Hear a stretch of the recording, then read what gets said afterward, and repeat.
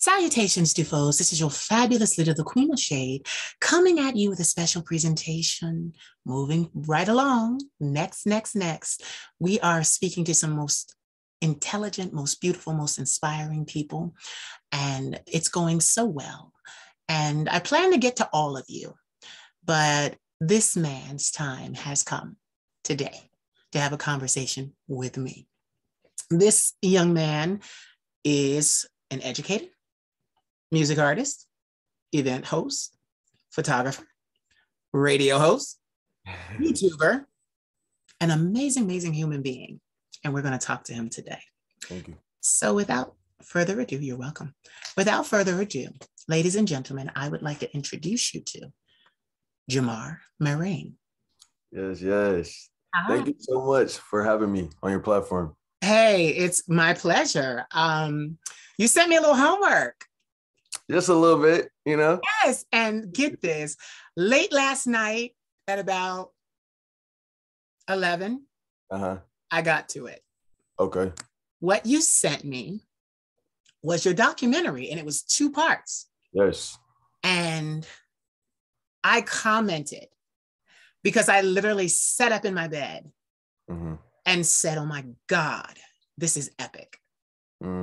I literally got up. I was like, I watched both parts, and your story, your journey, we're going to get into some lightly. It's only a 1-hour show, but lightly, we're going to get into your story. And I consider this an honor. Whenever I see someone doing what they were called to do, going through so much adversity and struggle, and still choosing love and light and not violence, I am touched, moved, and inspired. So I'm going to bring them all in now because they're like, what the hell is she talking about? So we are going to get to it. So Mr. Jamar Marreign. I want to say though, that it's an honor both ways. So like, I just really kind of found out about you. I think I've seen like your videos here and there. But after watching all your previous, interviews, because I did a little bit of homework as well, I had to make sure that I knew, what was going on, and make sure that I appreciated the platform that I was on. So I did go back and watch some other interviews, and I think that you're really great at what you do. And I also can really tell that your work ethic is crazy, and I really admire it. And I also even listen to some of your music, and I love what I heard. And I'm not lying to you. You ain't have no homework. I'm not lying to you. I loved what I heard. Like, you're great at what you do, and I love what you bring to the table. And even the way that you do your interviews and the way that you say things and the way you word things, it demands my ear. Like, I have to listen to what you're saying. And I admire that about you. Thank you so much. I had an interview earlier today with a young, he's a physique competitor, big guy. His name is Garino Mackey. He said the same thing. He said, when you speak, we listen. And he said, what you say could be law, because it tells us of what a world could be if there wasn't violence and everybody worked together.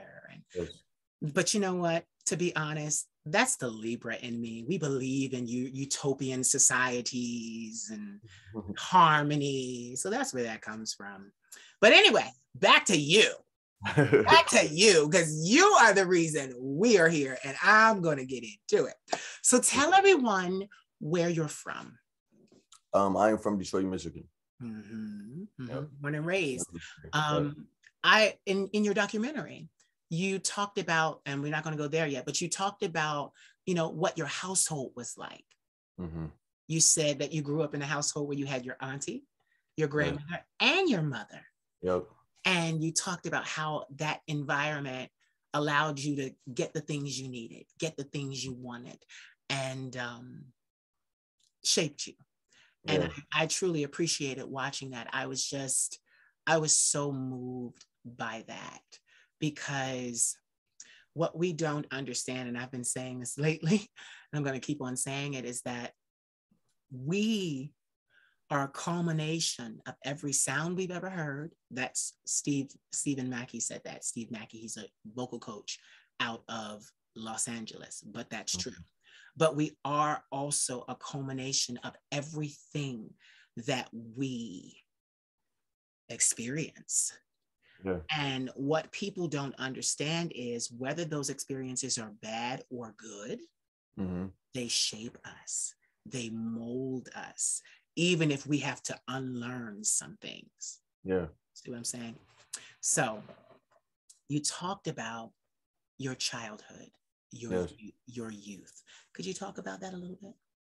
So yeah, like you said, I lived in the house with my mom, my grandma, and my auntie. So I kind of had like 3 moms. It definitely takes a village. That ain't even half the village, you know? Yeah. So it was kind of cool because I was that spoiled kid. Like everything that I wanted, I pretty much got. Like, you know, they all would, you know, pitch in and be able to help. So it wasn't until I was definitely in middle school. I think 7th grade is when everybody like split up, and like my auntie had her own house, my grandma had her own house, my mom had her own house. Yeah. And then that is when I started to realize like what the struggle even was. Like for the first time, I had to watch my mom struggle and watch my mom, you know, worry about whether or not she was gonna be able to make ends meet. And that was new for me. So like that like really like crushed me in a way to see my mom like going through stuff that I've never seen her experience. Yeah. But yeah, you are right as far as like saying every part of our, you know, life and everything that we've seen and everything, you know, forms us. And even creatively, like even this wall that I'm behind, this is all my favorite artists, my favorite celebrities, my favorite movies, and all of this, you know, is me. Yeah. These are all my reference points that created who I am today as an artist, you know. Yeah. So yeah. Speaking of that fabulous wall behind you, there's a lady in a pink looking like fur coat. Right here. Who is Yeah. that? Who is That that? is Keisha Cole. Yeah, that's Keisha Cole. Yeah, I thought so. Yep. Fabulous. Shout out to Keisha Cole. She looked Oh, good. Keisha Cole. She's She so looked, dope. yeah, she looked good. And Yeah, she's an amazing artist. she is. But you are right. We are a culmination of those things. And not just those things, but the decisions we made because of those things. You know? So in your life, because even as I watched the documentary, you, like you said, it takes a village. You had some very, very dope people supporting you. Was it always like that?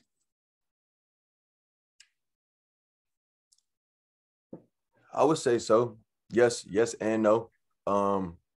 So I feel like I have a really, really great support system, and it kind of just really depends on like what aspect, right? So overall, I know that I'm supported, but I don't think I've always felt that way. Right.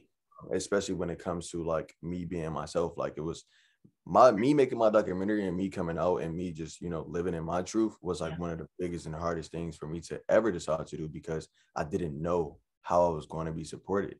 You know, but I feel like the documentary taught me that you never know who's going to support you until you put yourself out there to be supported.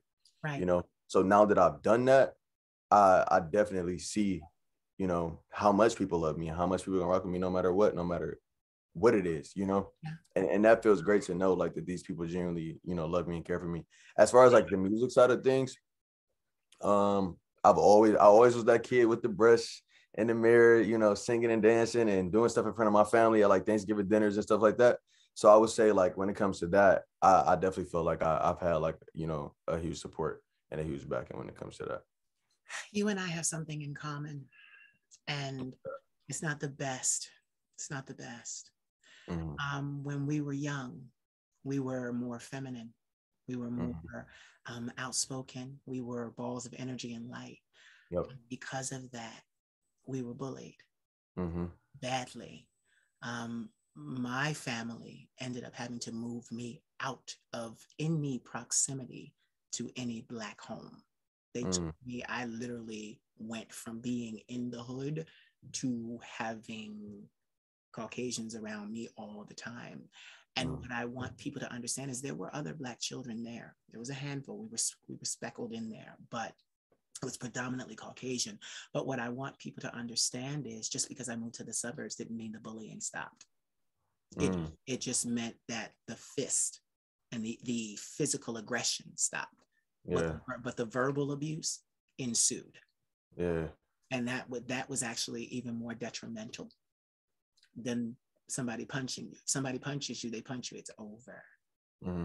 But if somebody goes on and on and on with the verbal abuse, that can scar you for years.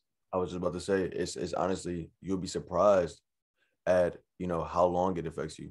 Because certain things that I do, even to this day, I'm like, I wonder if that's because I was bullied, because I feel like I always feel like people are like coming for me. Like people, like I'm very literal. Like I'm always like, what you mean by that? Like, no, because that, and I feel like I'm always on edge or always ready to be on defense, because it's like, I'm always used to people saying little underlining comments that was a joke that everybody else in the room got that I didn't get. You know what I'm saying? Because for so long when I was younger, I was the gay boy in school and didn't even know. Like people were calling me this name and I'm like, I'm not gay. Like that, my girlfriend's over there. You know what I'm saying? So it was just like, it was always those whispers or those jokes or those little backhanded comments that I didn't really get or didn't really understand until after, like, oh, okay, that's what they're saying about me, So I feel like even still now, I'm always like, wait, what you mean by that? Yeah. Yeah. It takes a lifetime to get rid of those things. Yeah. And a lot of therapy. I've been in therapy for 15 years. That's great. That's so great. But the point is, I'm still scratching the surface. Yeah. It's something. And even to piggyback off of what you're saying about how it shapes us, it's still, to this day, I do what I do from a very safe space. Mm-hmm. Not out in public, not out with all these people here and there. And people don't understand that I do that because of the bullying. I have one recollection. I was a grown man. I think I'm 39 now. I think I was 30. Mm-hmm. And I went to the barbershop with my grandmother. Now, mind you, my grandmother, she's getting her hair cut by our friend of the family, who's like a cousin to me, a brother to me, really. And there's a man, and I know all of them from my gym. Because they, like, what I realized was, like, in the gym, they used to make fun of me. Now, mind you, I'm a 30-year-old man, and they're calling out not racial slurs, gay slurs, homophobic slurs. And they're upset because one thing I take very seriously is my body. So I was stronger than them. I was bench pressing more than them and showing them up, basically. And it was so bad. I remember one time I told my aunt was working out with me, and she was like, I'm about to throw this weight. I'm about to throw this weight. Wow. And I'm like, no, don't do that. I almost got into fights in that gym and everything because they didn't want to let me be who I was. Go somewhere else. And I was like, I'm not going no fucking where. I'm staying right here because I pay this membership and this is the ground that I'm standing on. And that's always been me. Like, even from a little kid, I fought back, even from a little kid. But I go into the barbershop with my grandmother. And while we're waiting, I'm speaking. There's a man from the gym. I recognize him. He's one of the antagonists. He has his 5-year-old son with him.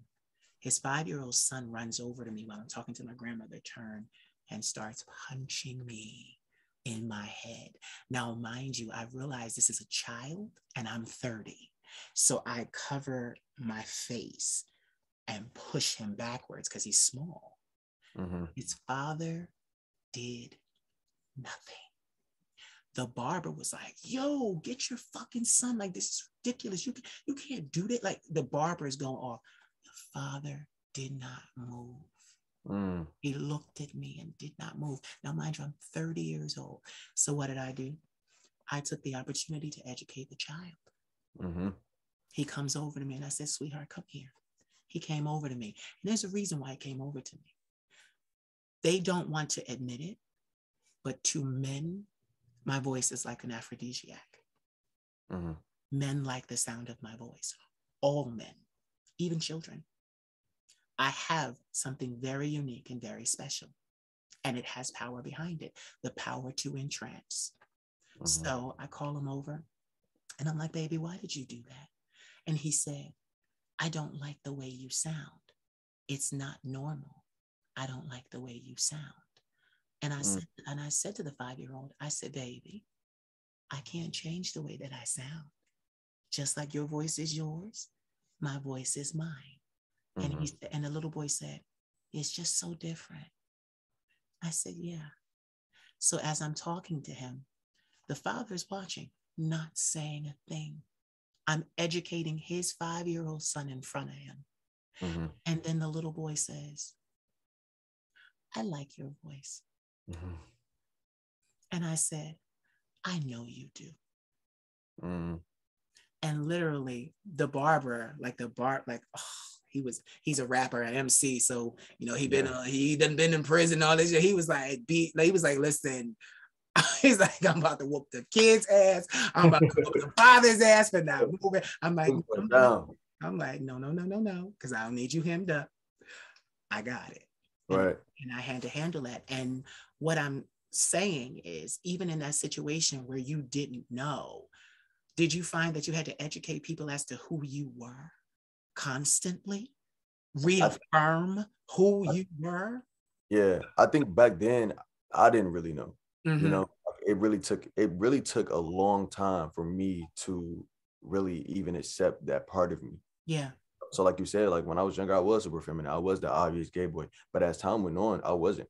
So when I came out, it was a shock because it was like I was taking so much back. Yeah. Constantly taking away things that really actually made me dope. Yeah. But because the world showed me that it didn't, and because society was telling me that it didn't, I was constantly shaving away and becoming more of what I thought I should be and what a boy should be. So at that time, I don't think I really was educating people. I was just more so just cutting up and getting back. But now that I'm in this position, and now that I've done what I've did as far as like come out, I know that I'm in a position to be able to teach and to be able to change the mindset, especially for not just people like me, because people would be like, oh well, I like you because you're masculine. No, not just me, all of us. You know what I'm saying? And I have been in a lot of positions now to where I do feel like, all right, there's a need right here that I have to fill this void. I have to answer these questions. I have to make sure that there is no confusion.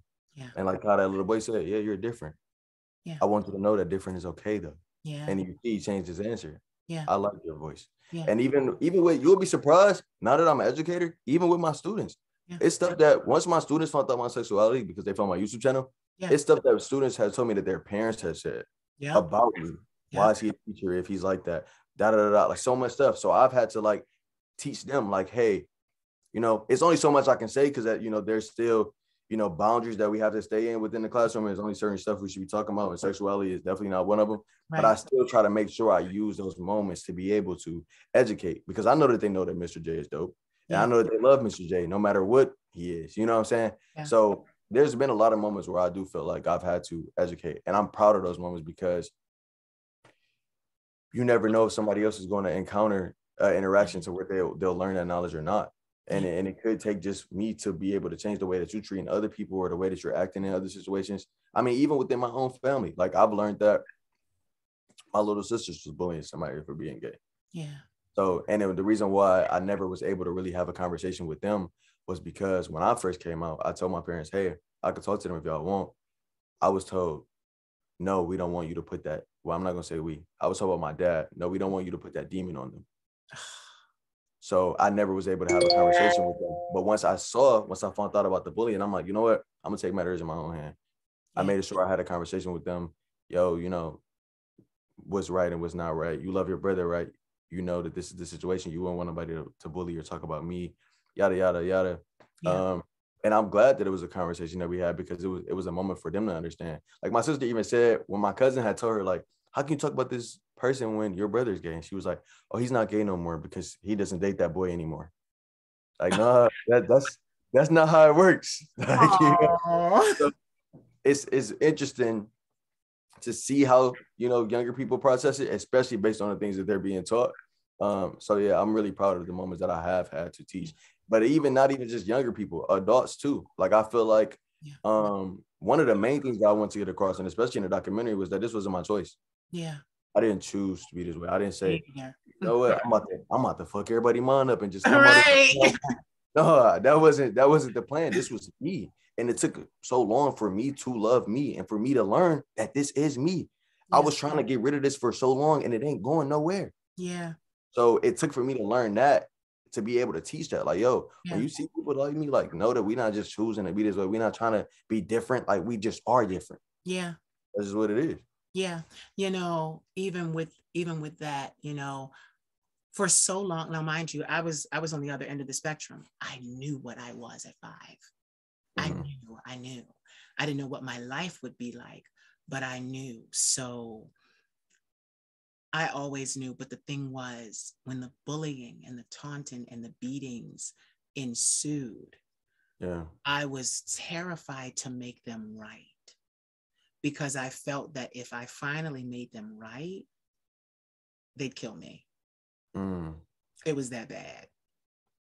And it's amazing. And I'm not going to stay here. I wanted to say that with you, because when I watched that part of your story, I was angry, because I was like, here's this, once again, another extraordinary spirit with doing extraordinary things for the people around him, the world. Like, here's another spirit that y'all try to kill.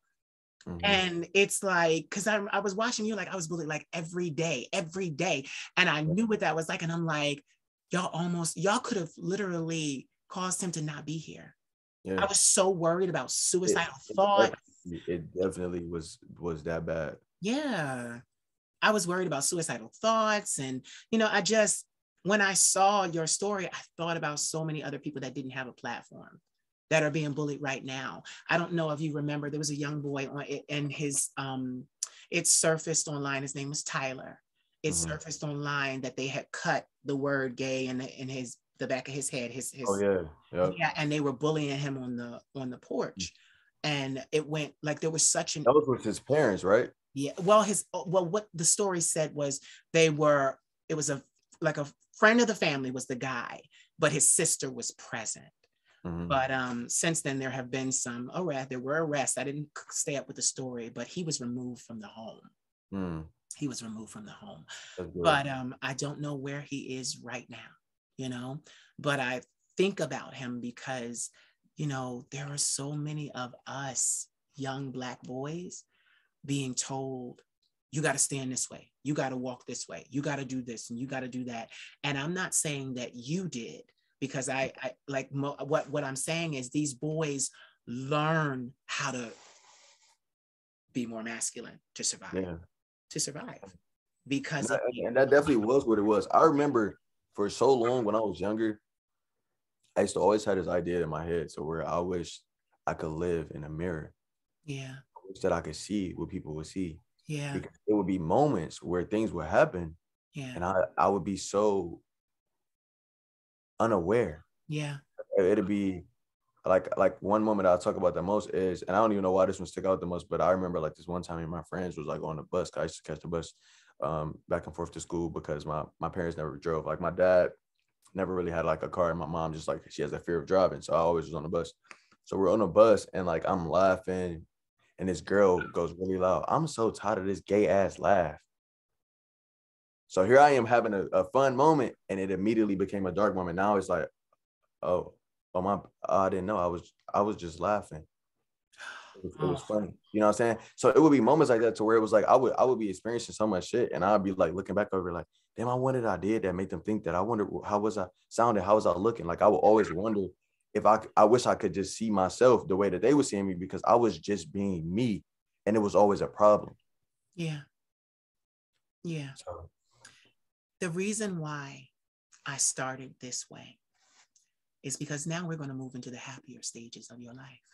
Okay. We're going to move into the fact that you survived, triumphed, and that you're doing amazing, amazing things. But I wanted them to know you earned every single thing that you're doing. You earned it from the universe, from the divine, from the cosmos. You earned it because you went through so much to get it and to even keep it, for so long. So we know you're an educator. Yes. Tell us a little bit about that. So I started teaching in October, so I'm fairly new. Okay. But it's been a really, really great experience, and it's actually been really rewarding. I've been able to see like the impact that I made on these kids this far. Like even when it came to Christmas break, the students was crying, I'm crying, they giving me gifts, they giving me letters. It felt like you would have damn near thought it was the end of the school year. And for me, I was shocked because I'm like, yo, I'm really sad to go on break for 2 weeks from these kids. Like I didn't even know that they had that much of an impact on me. And to see that I had that much of an impact on them was great. The main reason why I even wanted to teach was because I was watching Freedom Writers probably like a year or two ago. And I had, of course, seen that movie so many times, but watching it again as an adult is a completely different experience for me. So I'm watching this movie and I just started breaking down. And then like that next day, I was just like, I want to be able to make an impact like this. And I've had teachers in my life that's made huge impacts at time periods where I was going through a lot at home, because once my mom moved into like separate houses and my auntie and my grandma, they all got their own house, my dad came back into my life. Like my mom and dad was always together. They just didn't live together. So once my dad moved back in with us, our relationship was really, really bad. So I was going through a lot at home. And I was acting out in school. And it took like one teacher to finally be like, yo, like, what's going on? Like, why? You know, I felt like everybody else didn't like me or just didn't care. And it showed, you know, but for her to show that she finally cared, it made a huge impact on me. And still to this day, that's one of my favorite teachers. And I still keep in contact with her. So I want to be that for somebody else, for somebody that's dealing with something or whatever the case may be. I want to be able to be that resource and that outlet and that safe space. Yeah. And not even just her, like I've had many other educators that I just feel like made huge impacts. So I was just like, yeah, this is what I want to do. Now, I don't know if this is not my, you know, lifelong career, because I still got to be rich and famous at some point. But as of right now, really where I should be. And I'm getting so much out of it. And I'm really proud of it. You know, my grandmother's an educator. She taught school. Yeah. And they all said, you know, you're going to follow in her footsteps. You're going to follow in her footsteps. But I wanted to go to school. I wanted to be a veterinarian. That's what I went to school to become. I was biology. But I had to come out of school because of a medical withdrawal. I was diagnosed bipolar type 1, PTSD, and acute anxiety from my childhood. And the bipolar disorder was passed from my parents. So there were so many things that were stacked against me. But like you said, I had amazing educators. My grandmother me and my grandmother are inseparable. We're the only two Libras in the family. We love each other to pieces, but when we fight, look out, move to another country, move, because we have such strong spirits and strong knowledge. And, you know, when I left school, I didn't think that I would rise in the capacity to be an educator myself, a mentor myself, a teacher myself. You know, most people, you ask them, what are you? And they say, I'm an entertainer, I'm a recording artist, I'm this, I'm that. And I learned through other people when they asked me, well, what do you do for a living? Because people still ask that, you know, even though we got all our links, you know this, we got all our links in our bio, and they can snoop without contacting us. They can snoop and go find out everything. And I got one of them one stop links. You click it and everything falls down. But they asked me, well, what are you? And I said, I'm an intellectual entertainer. Everything about me has to do with the mind. It has to do with bettering yourself. So I said that to say my grandmother is a teacher. So I know what it's like to have someone in your life that makes a difference. My grandmother has been my rock since I was 5 years old. I can tell. So based on the other interviews I've seen how much you reference her. Yeah. And I really love that and admire that, because my grandmother was such a huge impact on me and who I am. I just realized now, I'm like, dang, I ain't got my chain on, because I wear this chain every day that has a picture of me and her on there. I was just getting dressed really quick because I just got back from Atlanta today. So I was asleep right before this interview. So I probably look crazy. You don't look crazy, you look good. I just throw on a turtleneck, just, you know, move stuff around. But yeah, my grandmother is like, that was my best friend. Like we were so close. She was super dope. But she was also like that too. She was a really strong spirit. Don't get on her bad side. She had definitely cut up. But yeah, she played a huge role into who I am today. Yeah. Honestly. And I always tell people that my grandmother gave me two things that nobody else can ever give me, and that's music and God. Yeah. That's the crazy thing, is because those are the two things my grandmother gave me. Yeah. There was kind of a small third, and that was the capital to start my businesses. Just a little bit. And that's so I saw that. I got that from one of the interviews. I think it was the one. I don't know. I got that from one of the interviews when you were saying like she invested in you and that she believed in. And I love that. Yeah. And I mean, I'm her firstborn grandson. And let's face it, my family was from the hood. So there wasn't much upward mobility. And my uncles and aunts weren't that much older than me. So, and my grandfather wasn't in the picture. So she had to single-handedly care for, keep safe, and raise 4 generations by herself, because then my sisters started having children. It was a mess. It was a mess. And then factor in all this mental illness. It's just, now I look at my family and it's just like, and they have the nerve to despise me. They despise me, and I'm laughing about it because I can understand. I understand why, because when you look at me, I am a reflection of all of the things that they could have been, that they chose not to be. Yeah. So I understand that. Even when I get hatred online, I did a video today very quickly before ours, and it was talking about, ministry and pastors always telling me you're going to be rich. Like they told me, you're going to be rich, you're going to live in another country, you're going to do this, you're going to do that. So I said, even in the video that I made before this, I said, don't hate me. I suffered, I sacrificed, I walked alone for this. Blame your lack of conviction. So not only are you an educator, but let's talk about the favorite thing, the thing you came here for. You're a musician. So tell me, first of all, before we go there, was Atlanta for music? Yep. So I went out there to host a showcase, and I performed at 2 events as well. So I run a showcase series called Nights No Sleep But Full of Dreams. So this Atlanta trip was super dope because this was actually the first Nights No Sleep that I've done out of state. Yeah. So I've done other performances out of state, but I've never hosted an event out of state. And it was it was a really dope experience, especially because it proved a lot to me of like what I could do. Yeah. Like the fact that I'm even in a whole nother state and I'm reaching out to so many artists, and I was able to get this great network of artists. Yeah. Like that just shows like the internet makes our it makes things limitless, So yeah, I was out there to perform at the event and to host the event, and it went really, really great. We gave out $1,000 cash prize to the top performer. Yeah. And it was like a lot of dope talent in the building. Yeah. And I'm really glad of who we chose as the top performer because he was really, really talented. And he didn't even come with a lot of people. And I love to see stuff like that, to where it's like you compete against people that brought like 10 people with them, they crowd going crazy, but you come through and you may have only brought your girlfriend or your little brother or whatever. Yeah. And you turning people in the audience into your fans. Because when it came to us voting, like a lot of the judges was like going crazy for him. And I was like, I love to see that, because that means your talent speaks. Yeah. You know what I'm saying? You turned so many people in here that didn't even know who you were to your fan now. Yeah. So it was a dope experience. But yeah, as far as the music goes, I just dropped a new project. Yes. It's self-titled. It's called Jamar Marreign, and it's available on all platforms. And I'm super, super proud of it because I finally feel like I'm getting into my lane, and I'm growing, and I'm evolving, and I'm trying new sounds, and I'm not afraid to try new things. Yeah. And it shows.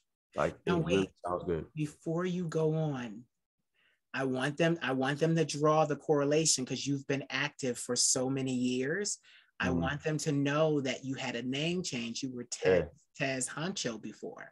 Yes. Now you're Jamar Marreign. And I just wanted to say that. Please continue so that, so that your following will know, oh, that's Tez talking to the Queen of Shade. Like, yeah. So I went by Tez Honcho for a long time, and I actually put a lot of work into that name and brand. So actually me changing my name was like a really big thing, but it was me showing this, this new beginning. And as people are learning me, I'm learning myself. Yeah. Like that's the crazy thing. Like, and that's why I kind of understand, even when it comes to like resistance with family, of them like trying to accept it and stuff. Yeah. I get that, because it took time for me to accept this too. Yeah. And I didn't know that me coming out was going to, I would have never been able to imagine like exactly how this would have been, you know, now that it is what it is. Like, I swear, like I'm learning so much more about me every day. Like it's really like, I'm a whole new person in a way, but still the same, definitely still the same in my core. Like I'm not too different. But get this, Black folk are always the ones to tell you, don't change, don't change, don't change. The only thing constant in this world, and this as an educator, is change. Yep. Like, who stays a caterpillar? Exactly. Who? You have to go through the larva, pupa, chrysalis, to become, what you were destined to be. Our cells go through mitosis and meiosis so that they can birth new cells. Change is the only thing that is a guarantee. Yeah, it's Our inevitable. music careers are not guaranteed. But the fact that we will change at a cellular level for the rest of our lives, that's a guarantee.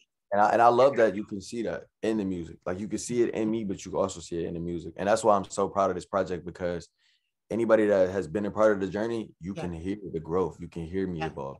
Yeah. And it's a really dope project. So anybody that's watching this, make sure you stream that. It's on all platforms, self-titled, Jamar Marreign. All you gotta do is type in my name. It's gonna pop up, and it's really good music on there.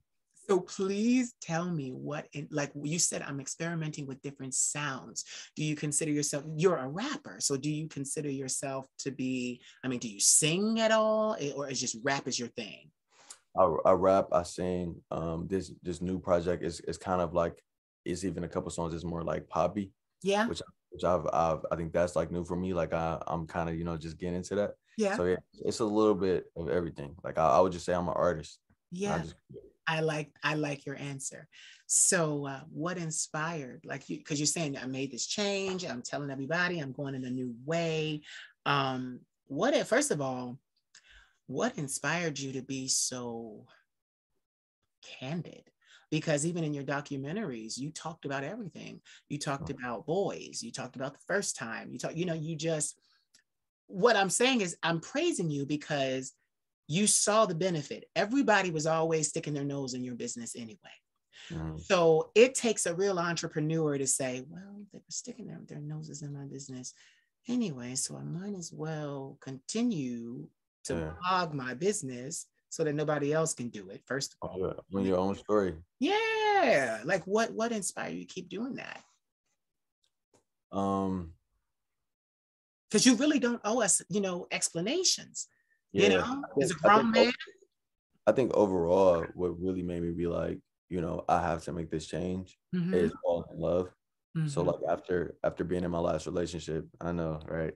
After being in my last relationship, it really just taught me like really a lot about who I was. Like I said, for so long, I was trying to like, hope that it go away or pray it away or wish it away or, and it was just like, now that I'm finally loving somebody that is the same sex as me, and I realized like this is how I want to be loved, and this is what I desire. Like this is somebody I want to marry. I want everything with this person.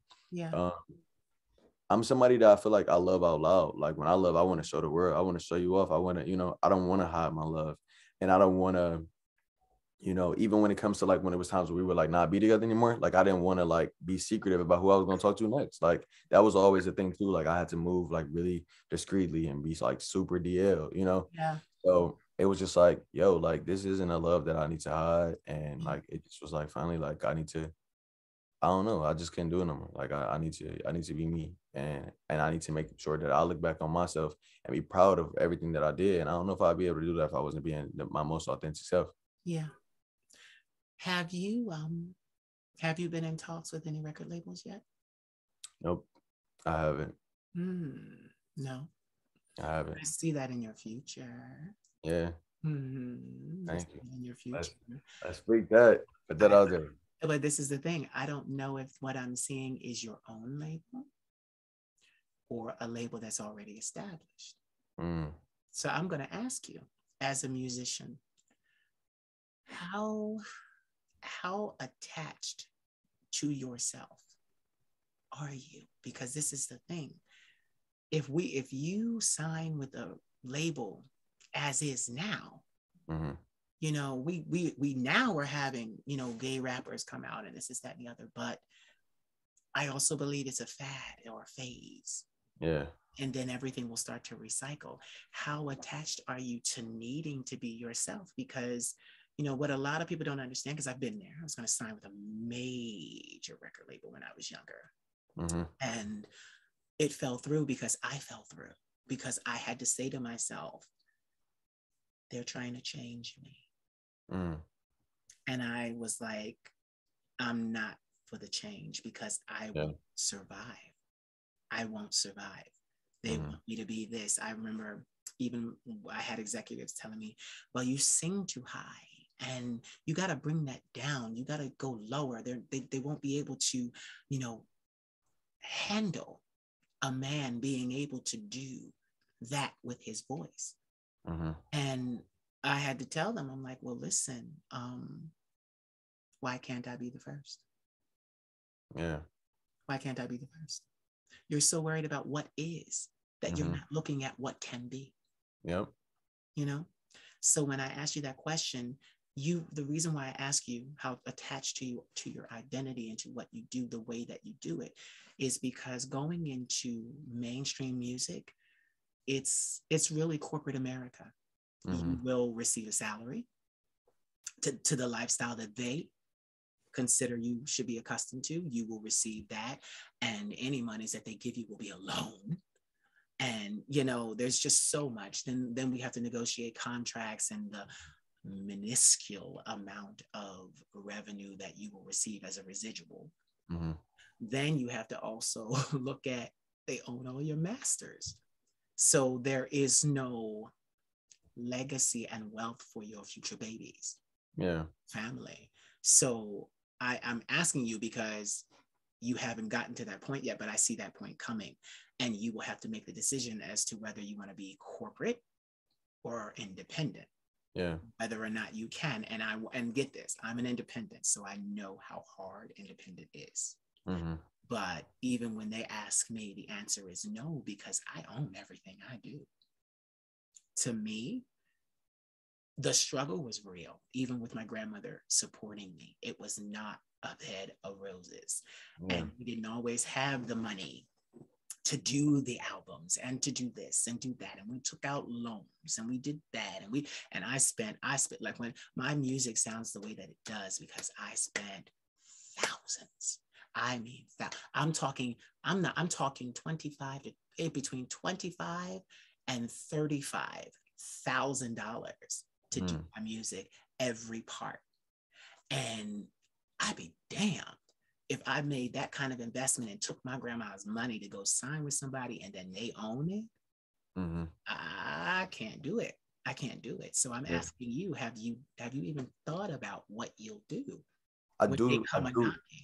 Yeah, I do think that far. I think I kind of never really have come to like a full conclusion, only because there's pros and cons to both sides of it, So of course I do dream of me being super big, and I would love to have this big machine behind me and also have that team, especially because now, and everything that I do so much independently, like everything, you know what I'm saying? And I feel like, if anything, that's one of the main things that I lack. Like I do need a team, especially because of like, my showcase series and like my platform and everything. It would be great to have, me not play so many roles and wear so many hats. But at the same time, I love being me and being super authentic and being super genuine.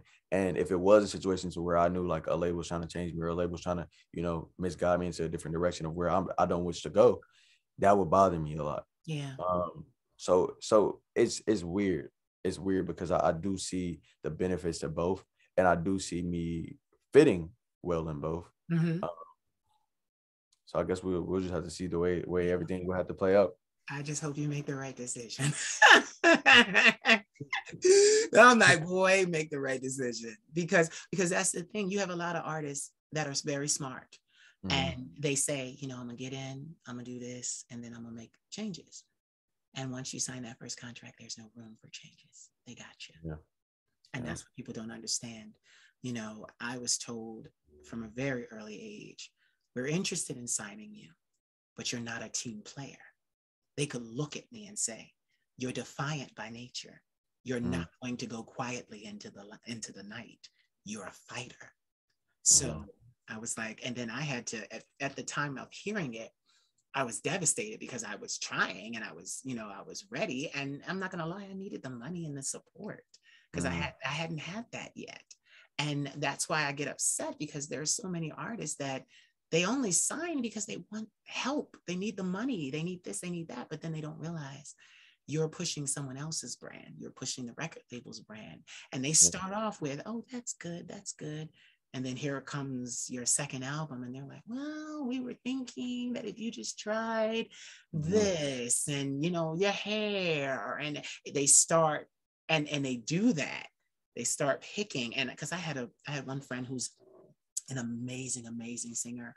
And he owns his own business and he's a vocal coach, but he still sings. He has a group, and they do it themselves. It's not as large as the label he was with, but they put him on a diet. They told him that he had to be super skinny, and he was basically starving to death, and he couldn't do it. And that's the thing. People don't understand how much, and the reason why I brought this up is because people don't understand that when you sign to a label, when you sign to a modeling agency, when you sign, as an actor, they own your ass. Mm-hmm. You can't even wipe your own ass without their consent. You can't change your hairstyle. You can't be original. You have to be what they tell you to be. Mm-hmm. And like you said, the con to independence is that you got to always be chasing the money, because you need the money to get bigger and bigger and bigger and bigger and do what you need to do. And you have to worry about the headaches, and you have to worry about this, you have to worry about that. And there are cons to that, because your money will always be an issue. It doesn't matter how much you make. Money will always be an issue, because as an artist, you need to show growth. Yeah. So that means bigger producers, bigger productions, and then there's the tour. You want to get out in front of people. Without the major labels tour support, you ain't going nowhere. Yeah. So, this whole conversation actually makes me think about one of my favorite artists right here. I don't know if you can see what that is. No, right I here. can't. Michelle. So she was actually, Michelle Williams? K. Michelle. Oh, K. Michelle. Okay. Yeah. Oh, I know. I love her too. She's amazing. So, she was signed to Atlantic. I'm not fully sure of who she's with now, but I know that she's been having a lot of issues with her labels as far as trying to create the music that she wanted to make. For the longest, she's been wanting to create country music, and they've been telling her, well, that is not what's going to sell, a Black woman doing country music, yada, yada, yada. But it's like, this is what I do. This is who I am. And this is what I want to make. She's even went to say, with all her previous albums, she wasn't even picking her singles. So when you think of stuff like that, as an artist, and you creating songs, and you this the one, I'm excited about this one about the da-da-da. And then when it comes, that's not the one we're going with. Yeah, that's not the one we're going with. That would crush me. I know it would, because I know how I am, and I'm super sensitive about my shit. So that would so when I think of moments like that, and I have examples of people like that, it's I don't know. That's why I say I can see the pros and cons to both sides of it. Listen, I'm going to steer you to independence as much as I can. I'm telling, because this is the thing. In my independence, I realized something I did not know. And that was that I was a complete person, that it wasn't just music, that it wasn't just one way, that I had all these other gifts that I could use and pull from. And, as far as, even when you sign, you have an image you have to uphold. There are certain things that happen, and, people don't think about the stress of that. For me, it would be very stressful, because I've spent my whole life fighting to be who I am. I've spent my life physically fighting for my identity. So to go somewhere and have somebody toil and start to pick at my identity, right? I couldn't handle that. I would be in breach, and that would be a problem, because then they would sue you for everything you have, take everything from you, ruin your career, ruin your name, because you weren't a team player. I had that happen in fashion too. At first, I was going to go with this, because I'd been to Paris, and then I came back, and New York wasn't the place for me. I'm thinner, so that's Paris. But I had this one modeling scout and model maker, he really was, and he was like, as long as you stay with me, I'll help you and do this, that, and the other. But if you try to leave me, I'll fuck you over, fuck you up, and ruin your career. They say those things. And mind you, I was living in the hood at that time with my brother, taking care of my brother, working a job, trying to get out. And I remember vividly with being wrapped around the toilet bowl, crying and begging this man to help me. And the honest thing was, he wanted not just to help me, he wanted me to climb into his bed. He wanted to own and possess me. And my thing is, the divine, I'm a shaman, so I'm two-spirited. I'm a shaman, prophet, oracle, seer, healer. I have a lot of different gifts. that have come into being with me being the full version of who I am. And my gifts would always be like, no. So my thing is, I look at the industry and to me, it needs to change. And my thing is, if I'm going to change it, I'm not going to change it from the inside. I'm going to create what I am out here and make people go, but he did that out there without them. Yeah. He stayed with it. And it's not easy. It's not easy being independent. It's not. But I can't be the queen of shade ethically, morally, and be a pawn or belong to corporate America and not be free. I'm teaching, my whole brand would be ruined because I'm teaching people how to be free. I mentor how to be your best self. Yeah. And in the one point about being your best self is that you move the way you feel in freedom and intensity. So anyway, tell us, how did the radio thing happen? Because you have an amazing voice. So how did that happen? So crazy voice story, right? Because I was actually, when I first came out, I wanted to write a book. And I probably will like later on, but I finally realized like, yo, you ain't got no time to write no book. And then on top of that, I was doing YouTube. So a lot of the stories that I wanted to share was stuff that I could share on YouTube. Yeah. So, but I wanted to call the book The Voice. Yeah. And the reason why is because when I was younger, my voice was what I was bullied for. Yeah. I was young. I had this long hair. I had these braids. I had this super light voice. And even when like a sub would come in, they would be calling me a girl. And then all the students would be laughing like, yeah, you're gay ass. Like it was always a thing. But now I've gotten older and now my voice is something I'm making money off of. Yep. I'm a radio host. I'm an event host. I'm the voice that you're listening to on your speakers. So I love how things have come, full circle. So it's crazy that ended up being something that I do and something that I love and enjoy so much, because I would have thought that as a child that would have been the road that I would have taken. Yeah. But I got into radio because I honestly would have to say it started with this radio DJ here in my city named DJ BJ. I was hosting events for him, and he's like the biggest radio DJ here. So that was like a huge thing for me. So he became something that I admired, and I was just like, yo, that's dope. Like that's something that I could see myself doing. Yeah. And then on top of that, my big brother, who's no longer here with us, he used to want to be a radio host, and his voice is crazy. Like I heard them saying it was deep. It's deep, and it stands out. So I finally got the opportunity. There's an internet platform here called Oso Radio. Okay. The owner, Randy, reached out to me and was like, hey, we want you to be a part. So I had my own internet radio show called No Sleep Radio, which was like a additional branch to my Nights to No Sleep brand, because like I told you, I do the showcases, Nights to No Sleep Full of Dreams. And I did that for about like a year or a year and a half. And then I finally stopped doing it only because I had gotten to a point where I was doing so much and I was overworking myself. And I had this one day where I just broke down and I was like, yo, I got to get rid of something.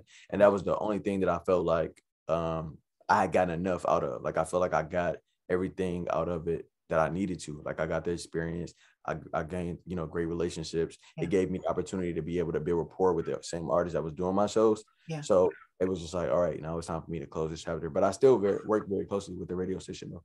Yeah.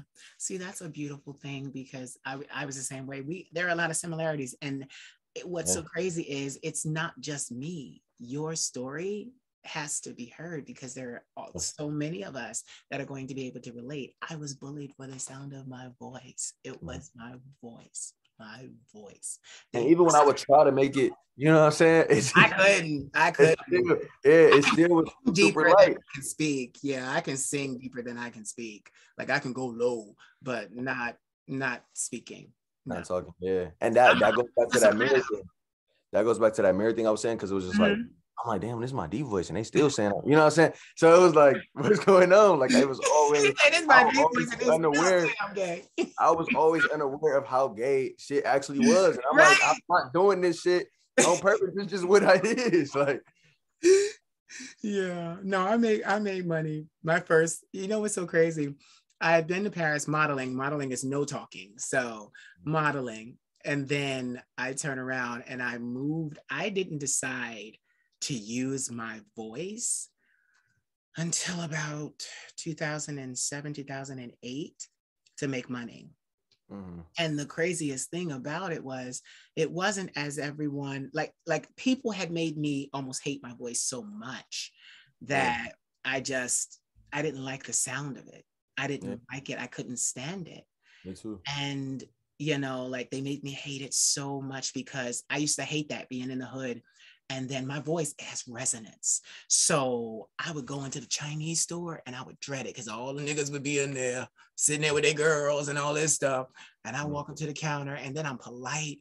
So I'm like, and I would try to be so low. And the Asians would smile because they knew it was me. Hey, how you doing? And then I'm like, hi, can I get pork chicken wings and French fries, please? And mind you, I'm saying that and my voice is radiating in this little vestibule. And I turn around and everybody's looking at me and I'm like, God, am I about to die in this damn Chinese store? Like it was really crazy. And the first time I had a man validate my voice, I was running track in high school. I saw that about you. You ran track. Yeah, we got a lot in common. Yes, we have a lot in common, except you went more masculine. I didn't. I was like, I'm a fight. I can't change this. So yeah, but you did what was natural, because I believe this is natural. This is not just you learning, oh, well, okay, I got to do this because men do this. No, this is who you are. I can tell it's who you are. So you were kind of like a late bloomer. But the first, like, I had a guy on track, and I remember one day, and I was voted most talkative. So mind you, look at this. This is what I do. I was voted most talkative in high school. My graduating class voted me most talkative, and that shit was real. That shit was true. So I'm out at track, and I'm talking, and I've always been this ball of energy. So I'm talking, and everybody's quiet. All the guys are quiet, and this is black, this is white, and I'm like. And then finally it clicks and I'm like, why are y'all not talking back to me and I'm talking to y'all? And the one guy said, because we're listening to you. And I was like, and he said, if you ever do phone sex, call us. And everybody was like, yeah. I didn't want to tell them, like, yeah. Like they start laughing and I'm like, I will never do that. Like, I'm like, oh my God. And that was the first time I ever used my voice, is that I became a phone sex agent in 2007. Yeah, I learned that from one of your interviews too. Yeah, and that was the first time I got paid for the use of my voice. And I was one of the highest paid. Yeah, and the women hated me. Yeah. And I'm like, listen, girls, I could teach you to do this. I was going to even do classes. Because it was a psychological trick. It, like, we learned, my boss she's deceased now, but she was a very, very, like, she was a maverick in the business. And she had a degree in psychology. So she taught me about the man and how the voice could literally get the man to do what you wanted him to do. And I was like power. And she was the one that pulled me aside and was like, this is your power. And I'm like, and she taught me that along with psychological technique. And then that's how my whole business, it's all about my voice. It's all about everything I do. All this voice. Yeah. And it worked out well for me. But not everybody that has a voice is going to be famous. Right. Everybody that has a voice is going to be putting out music, going to be doing this and going to be doing that. So I don't feel bad that I have the opportunity. I do this for the people that you don't hear. I do this for the people, you and I, we have to do this for the ones that don't make it, that don't have the opportunity. We have to stand up and say, like, so they can say, well, someone like me made it. Someone like me. Question. Yes. Have you ever thought about going overseas? I haven't. Crazy enough, I don't even think about leaving where I'm at. You're a mess. Well, you gotta think now. Hold on. You gotta think global with this thing. I know.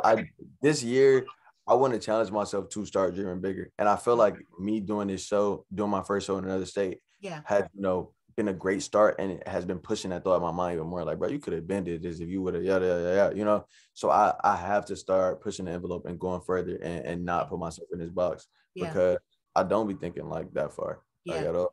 Like I just even had a recent job opportunity about me relocating to another state. And I was just like, I never be thinking about living nowhere else, you know? But I was so down for it. Like, I'm like, yeah, I'm down for it. Like, if it makes sense, like we can do it, you know? But it's just like, I don't even know why that is. Like, maybe it's like a family thing. Like my mom, my sisters, like I want to be here with them, or, you know, my siblings and stuff. I don't know. But I'm be real, so I don't really be thinking about that. Let me tell you something. Do you know what will change the perspective of your music? What? Go to Europe. Or go to Europe. And listen, I'm saying this. See, what people don't understand about artists is we make our sounds and music and our songs from experience. I don't mean go stay. Book a trip. Stay in France, stay in Paris for a week. Then do Germany. Do the UK especially. They will love you. And just see how they live. Like, don't even go and perform. Like, see how they live. Eat where they eat. Drink what they drink. You know, like hang out where they hang out. Yeah. And I guarantee you'll be sitting there thinking like, the world is so much larger than I thought. And there are so many people out here that I can reach and that I can touch with what I do. Yep. I was actually in Paris at 22. And like you said, I was in such denial because I didn't want to make people right. That I was in denial as to what my sexual orientation was. Yeah. And the divine told me, go to the park up the street. I'm in Paris. I go to the park up the street. I sit down on the grass because they lay out in the grass and it's beautiful there. They have a lot of parks. And I love that. I was always in the parks. And the divine said, brace yourself. And I said, what? He said, you know, you're gay, right? God had to tell me. God had to tell me. And I'll never forget. I said, I know. And as I said, I know, I started bawling, crying, and screaming. Now, mind you, all these people laying on their towels and things, the French, they're looking like, is she all right? Because I had long hair. Is she all right? Is she all right? Like, are you okay, ma'am? Are you all right? I couldn't even answer them. I just was screaming and crying and screaming and screaming. And it was releasing years and years and years of, oh my God, they're right. They're beating me because I deserve to be this. I'm this wrong thing. And I was releasing all of that. And then I remember I cried for like 45 minutes straight. I don't even understand how pipes, like, you know, I don't even understand how I could even talk the next day. Yeah. And I remember I said to God, what are we going to do? And he said to me, we'll deal with it. That's the only thing God has ever said to me about my being homosexual, ever. That was 2005. People really don't know how hard it is. Yeah. Even like, so even when I was coming out, like I was having some people tell me like, oh, it's because what year was that? 2021 or 2020? Like, oh yeah, it's 2021, you know? Yeah. Like, what the fuck does that mean? Like, yeah, it's 2021 and it's still hard to be Black. Right. So, you know, so you want to add Black hard. And gay?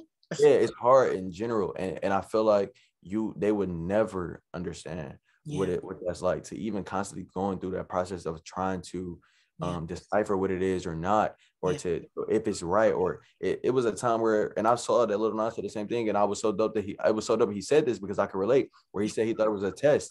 Yeah. I used to think that this shit was a test that I had to overcome, to where I was starting to get really heavy in church to even trying to overcome this shit. You know what I'm saying? But it's like, this is me and it's not going nowhere. And I've talked to somebody that's actually really close to me, who this woman is married with a husband, kids, and everything. Yeah. And she shared with me, you have taught me so much about my life, because the life that I'm living, and now that I'm getting older, I'm realizing more and more that this is not the life that I wanted. Boom. And not only did she say that, she told me the same way how you said you thought that this was something that was going to go away and you thought that this was something you could overcome. I've been thinking that my whole life, and it's not going anywhere. Yep. Yep.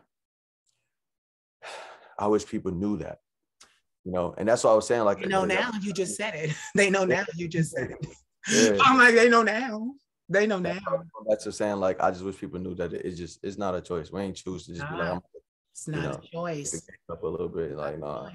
It's not a choice. And literally that year, the bottom fell out of my life and I became a new creature. Like I literally was, so that year tried me so much. The acceptance took so much out of me. I had to reinvent myself. And one thing my psychiatrist always, and my therapist always prides me on, my grandmother calls me the Phoenix. I have the gift of resiliency. I can reinvent myself. I can reinvent myself over and over and over and over and over and again. Yeah. And what I realize is, even in reinventing myself, the basics of who I am are still there in every reinvention. Still there. Yeah. Still there. And that lets me know that the core is protected. God did that. I didn't do that. God did that. And in that core is my identity, is my orientation, is my love, is my power and my strength. And you're right. Like they don't get it. Like I used to, and this was sad because I think every Black man heard this. You got 3 strikes against you. You're Black, you're male, and now you're going to add gay to it. You're asking for it. And a lot of our, and you know what? A lot of the blame is with Black women because they're usually raising their sons alone. And what happens is they're angry at the father. They're angry at the split. Well, he went out with a younger girl. He left me with a baby to take care of. So what they do to you is they make you uber masculine to fill the void in their lives. Stand up straight, talk deep, don't cry, do this. Women do that to us. And it's because they're trying to build a generation of men that they would want to see and be with. They and that's the thing. It's in history. The Black woman shapes humanity, period. You know, so they do that to us. And it's just like, it's sad. Yeah. Because even with me being a trans illusionist, this was something I've been doing since I was a little boy.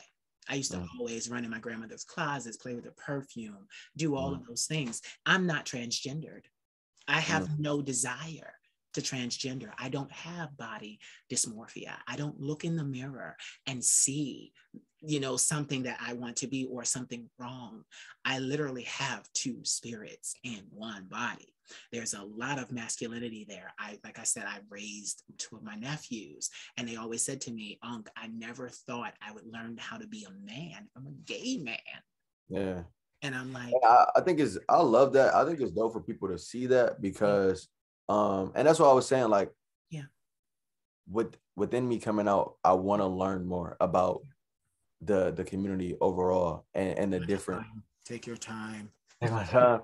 And the different types of people that we are, because I also have another friend that I met. I actually, he had booked me to be part of his music video. And when I got there, I'm saying she and her and all of this.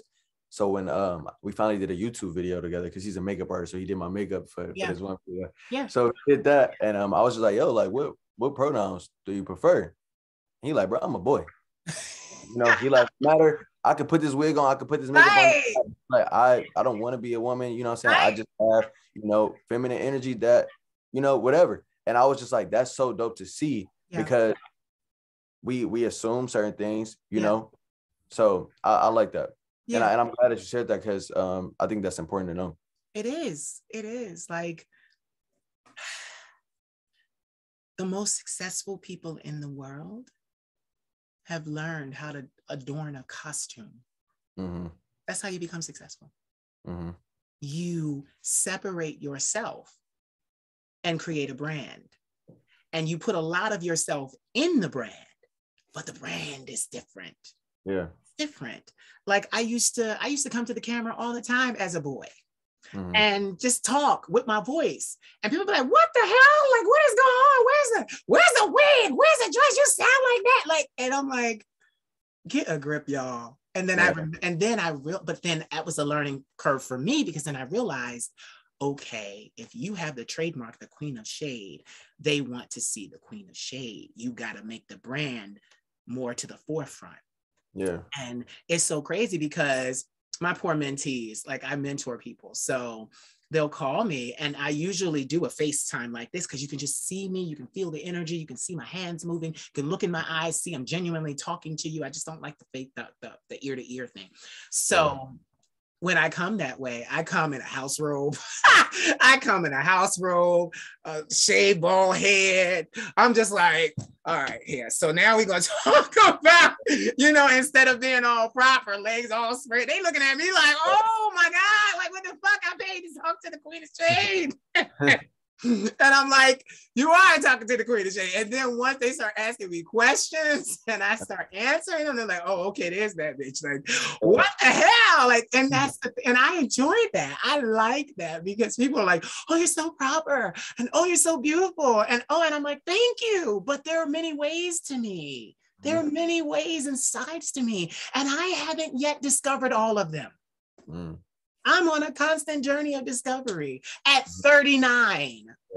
This is not it. This is not it. I will not limit myself. I love that. Like my uncle, I remember my uncle. Oh, get this. I was 6 and my uncles and aunts made fun of me in the living room of my grandmother's house. I can see it. And he was basically saying, oh, he's going to be in a dress and a wig. He's going to be in the gay clubs. He's going to be transgendered. He's going to be selling cigars and cigarettes, walking around, cigars, cigarettes, cigars. And I never forgot it. I never forgot it. And for so long, I ruined my modeling career, not just from getting sick. I ruined my modeling career. Also, because when I got to Paris, you also say that I felt like in one of your recent interviews, you said that you plan on going back to Paris, right? Oh yeah, I'm moving. I'm leaving. Oh yeah, I'm moving back. But get this, when I was younger, I ruined it because I went to Paris and I wasn't yet comfortable with this. And I got there, and based on my body and my long arms and long legs and long torso and some symmetrical face and small cat-like face, they said to me, you need to do the women's shows. I said, I did not come over here to Paris to be transgendered. I did not come over here to Paris to be a woman. I come from a religious family. I'm just finding out that I'm gay. I cannot adorn this. And you want to send me out in front of the world's cameras in dresses? And they were like, yes. And what I realized being there were so many men like me. So many men that they looked good doing it. So if you look good doing it, do it. Who cares? Make the coin. And it took me 15 years to put on a wig and a dress. And I think about where I could have been had I just said, you know what, I'll give it a try. But I was carrying cigars and cigarettes. I don't want to make them right. And it was my whole life. I didn't want to make these people right because their being right meant that the beatings were valid, that they were trying to beat it out of me and change me, and they were right. It justified in my mind the beatings. Oh, that's why. Because, we do that when our parents, Black kids, we get older and we think about how our parents beat us and we're like, well, I was bad. You hear so many people say that. Oh, I was out of pocket. I deserve those whippings. No, you didn't. They shouldn't have been beating you. Slave masters beat slaves. They should have found another way to reach you. Take your game, put you in a corner, time out, something. They're like, no, white people do that. No, people do that because you shouldn't beat on a soul. You shouldn't beat on them. It's abuse. So I ruined my career. And it was like... This actually makes me think about when you were talking about like name calling and stuff, right? Yeah. You said that you were talking to your therapist and is your therapist a woman? Yes, they always have been. I will not be a man. Okay. She said, are they lying? Yeah. And that was the first time that it clicked for you, like, Yeah. Yeah. I like you did your homework. You did your homework. How many damn interviews you was watching. I'm like, oh my God. And they're like an hour long. Like you watch them. Yeah. Thank I you. was working on my showcase and I was like reaching out to artists on my phone and I just had like your interviews playing on my laptop.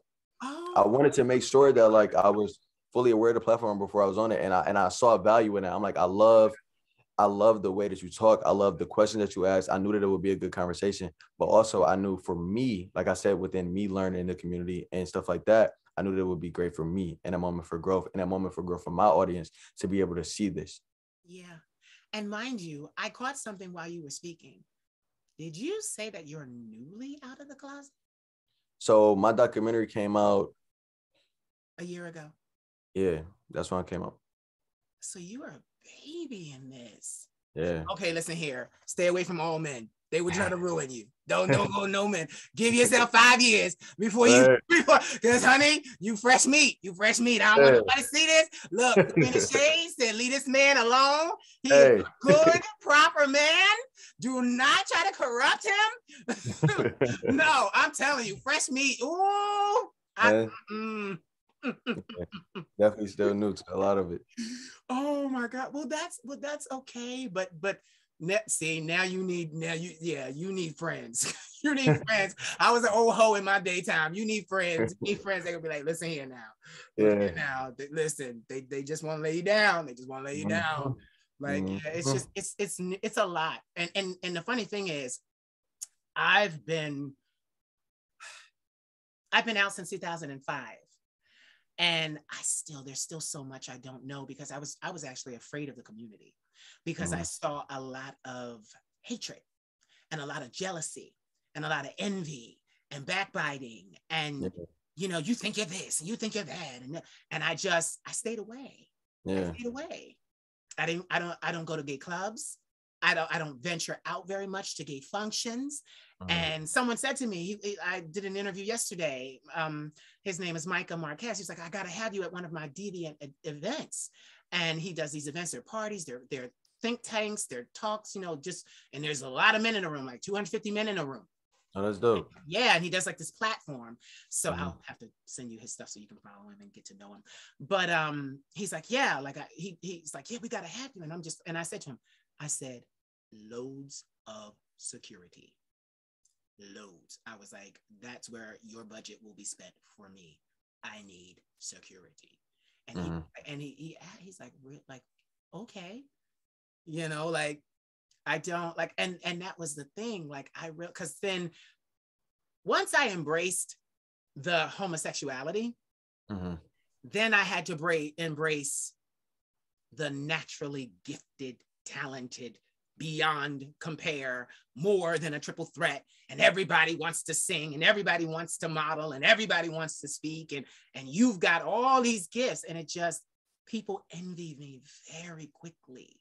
So it's just kept me over here in my safe space, inviting people in my safe space. Like that is how it has been, because I don't want to deal with that. It can be very vicious, and I don't want to deal with that. And I'm not saying that the community is bad, but especially the Black gay community, we need to unlearn what we have learned, because we brutalize each other. And it's so terrible. You hear the whole, are you a top, are you a bottom thing? For me, I'm just going to be candid. I'm sure you probably heard this before, but when I first came out, I'm like, okay, I'm effeminate. I've heard this all my life. So I got to be the bottom. So I'm like, all right, I got to be the bottom. This is what I got to do. I hated it. I literally, I felt like I was being destroyed. I'm not gonna lie. I felt like I was being destroyed. I'm like, oh my God. And then I realized, like, there's a term in our culture that most gays don't understand, and that's a blouse. I'm a feminine top. And then when I realized that the test was, are men gonna take you seriously? Right. And I found men took me seriously, but they're usually very masculine, drawn to very attractive, feminine, and trans women. They're drawn to that. And those men, I get like, it's so funny because most of the men in my life are very masculine. I have men, I have friends that are designers and straight and this and that. I know a lot of people because of this platform. And they say to me all the time, you don't attract just gay men, you attract men. Men like your aura and your voice and your mannerism and your laugh and your smile. And I had to realize, like, wow. And I don't tend to play with the DL community because, you know, that's a little dangerous. And I ain't trying to do that. But a lot of the men that I have, because I've never had a boyfriend, 39, I've never had a boyfriend. I remember you saying that as well. Never had a boyfriend. So, you know, it was a little bit of a hot when I realized what I was. I started climbing on a lot of bags. I started climbing on a lot of bags because I'm like, oh, they're gonna let me? Oh yeah. Hey. Yeah, and then I went celibate for 10 years. Like, you know, but you know, I was learning myself. And it was like, and I do everything to excess. Like I do everything to excess. That's my personality. I do everything to excess. So it's like, I gotta be the best at it. I gotta perfect it. I gotta make sure, and I'm an entertainer. I gotta make sure the experience, you remember the experience, you enjoy the experience. And I take that, I approach that skill set with everything I do, even sex. So it was just like, oh my God. And I'm glad I've been celibate for 10 years because I had one hot summer and it was crazy, but yeah, it was crazy. It was crazy, but I learned so much about me. The men were just so different. And once you say what you are, you get men that you would think they'd be like, oh no, I don't want that. I've never had a man turn me away. I ain't never had a man turn me away. You said never decline. Yeah, I ain't never. Yeah, I'm so mad at you. I forgot you're a rapper. You know the terminology is never decline. Right? Yeah, I ain't never know. My cards work. That black card work, honey. Approve. You can tap it. Approve. So yeah, like, but if now that I know that you're newly coming out, what I would want to say to you is take your time. Because I hear in you that you even said in this conversation, I love this person. I want to marry this person. You know, you have those values. And unfortunately, I'm on the other side of this. I'm with the gays where we just some big old debaucherous fucking sex tyrants, you know, like it's just, and I want you to enjoy being in love and taking things slow. And there are men like you. There are men like you that want to be connected and monogamous and in love. I'm just not one of them. I'm not one of them. But like, but I'm telling you that because I don't want you to change for someone else. You know what I'm saying? Yeah. Because that's the thing. And I'm saying that because you're an artist. I said this in another interview that I was doing a conversation when I first got into modeling. I was 19 and I went to like a modeling school called Barbizon. The instructor said to me, "You want to be a model?" I said, "Yeah." He said, "Get rid of your significant other. You can't have a significant other." And I thought he was joking. And he was like, "No, because they're not going to understand the demands of your career, the attention that you get because of your career, and all of the gifts and all of the this and the that's that you get from being who you are. And they're going to want to make you choose me or that, or they'll want you to." I had somebody tell me that at my high school. Actually, the lady that worked in the office at my high school, she was like, "You're gonna go far, man. Like you need to." I had a girlfriend at the time. She's like, "I don't see that, for you. Like you don't need to be in a relationship. Like you're gonna go so far, and it's gonna be so demanding." See, and that's the thing. I'm glad that you heard it before I could reiterate it, because that's the thing. I would never tell somebody, "Oh, don't love or don't have, someone." But it's hard when we do this. It's hard because it is so demanding, and the fans, and then people tend to, "Oh, well, I'm going to focus on my relationship." So they drop off the radar for a couple of years. And then they try to come back and they can't regain the momentum that they had before they left. And now the relationship is over. Y'all done cussed each other out. Y'all done said y'all goodbyes. And now you're even madder because you're like, I could have been so much further. And I gave this knucklehead all this time. And now I ain't got him or what I want. I can relate to that. Yeah. So but I also got some great music out of it though too, you know. So I'm proud of that. Like this whole project, if you listen to it like 1 through 9, it's like it's a story. It's a story of my whole last relationship. How many tracks are on the album? It's 9. Oh, it's 9. Okay. Okay. So it's an album, right? Not an EP. I've just been calling it a project. The reason why is because I don't want to call it an album because I don't want to rob myself of that like first album experience. Right. Like I want to be like this big star, like, all right, now we're waiting for your album. You know, like right. I want that. So I don't want to call it an album. I just been saying like my project. Okay. All right. See, that's It's smart. funny because last night I was drinking right before my performance and my uncle told me like, yeah, you said album on the mic and you were telling me it ain't an album. And I was like, oh, I did? He like, yeah. I'm like, dang, but yeah, I've been just trying to just call it just a project. It's just some more new music in the project I've been working on. And it's really dope. Like I said, it's a whole love story.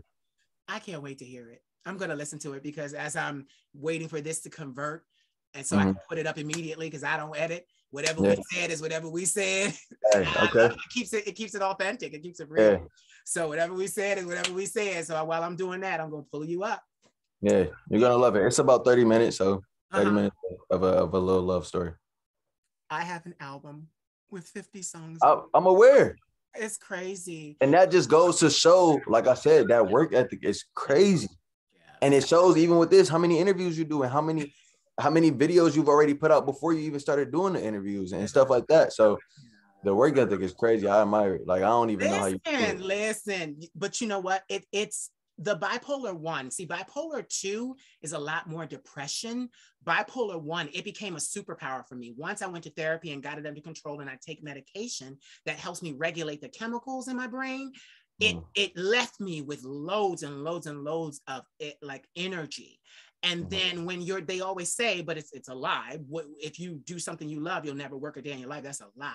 You will work every day, but you will work every day doing what you love. You will work every day in your passion, creating your passion. And like I said, I do everything to excess. So I like those good feelings. Yeah. I get good feelings from doing this work. I get good feelings and I too heal.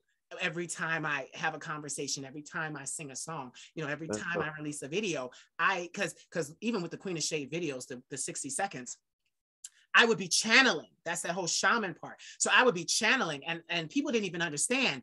I would do all of my videos in one day. So I would literally have a block of time, do 50 videos, 3 costume changes in this space. And then literally release them every 3 days. Oh, wow. Yeah. But I did all of the videos one day, literally took a couple of hours. And with me, that's a gift and an anointing. That's a gift and an anointing. It came very easily to me. I could literally, I didn't have to, even when I make the scripts, because they're scripted, it just comes to me. I write it. But that's my ancestors and the divine. I hear them around me, even with my music. It's never taken me more than 15 minutes to write a song because I literally hear my ancestors. One of my uncles who I loved, he passed away. It would take me like 3 days. Yeah, no, listen, he passed away in 2005. My uncle Sidney of HIV and AIDS complications. But he was like my favorite uncle. He just was so smart and musical and genius and just lovely. And he only made it to 40. Because he contracted HIV early, it was early, maybe the 70s or 80s, somewhere around there. And, it was just very hard for him because at that time they didn't have the drugs that they have now. So he was on a lot of experimental drugs and it just tore him apart. And he couldn't take it anymore and he left. But when I go to write music, it's his voice I hear. And I hear his voice on this side and the actual melody and music on this side. So when I call my producer, I've already sang the song on my voice memo. I've sang it exactly how it goes. Verse 1, chorus, verse 2, chorus, bridge, chorus. I already did it all. So she literally, to make the music to go with it, and she says that to me because she's a woman, I love working with you because it's not hard. you literally have mapped out all the notes, and I don't play an instrument. So I've mapped out all the notes because I sang it. You play an instrument. You play an instrument. Yeah, this one right here. Yep. This one in my heart.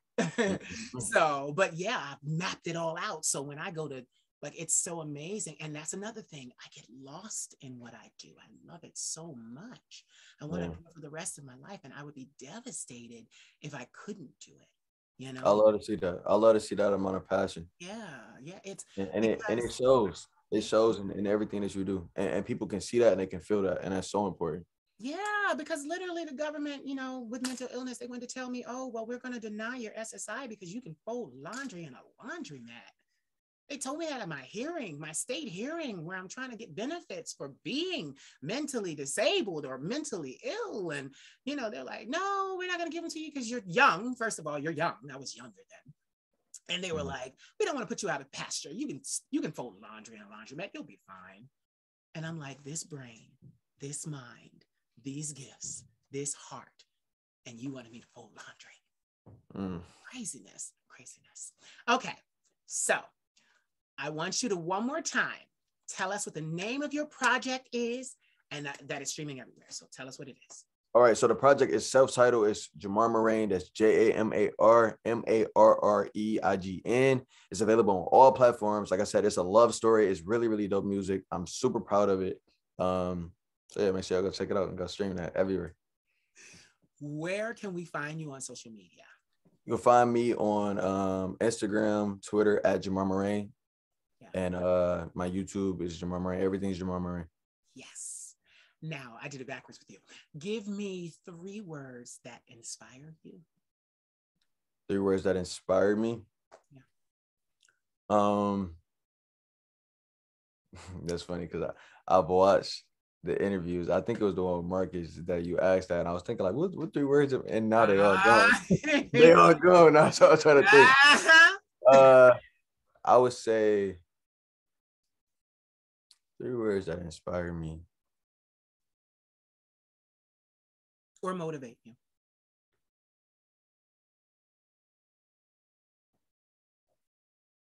I would say like genuineness.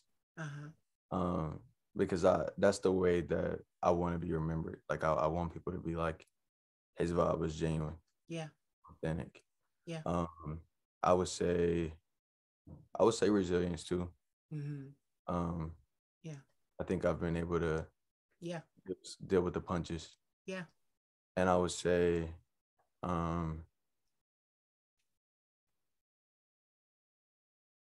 it's crazy because these ain't the words that I came up with when I watched that interview. And I feel like those words are probably way better. But lastly, I'm gonna just say unbroken. Yeah.